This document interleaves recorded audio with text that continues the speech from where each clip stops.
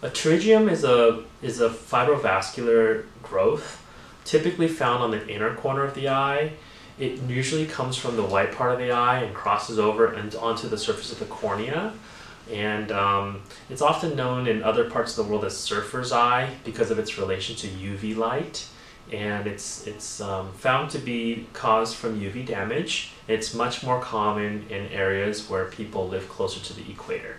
So if you're outside a lot, if you have a lot of outdoor UV exposure, a pterygium is something that may be found in higher risk in populations that are outside a lot. Pterygium can be treated with surgery if indicated. Typically the decision-making process for removing a pterygium depends on how bothersome it is to the patient.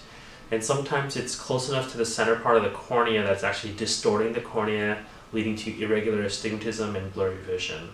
In cases like that, often we will recommend surgery.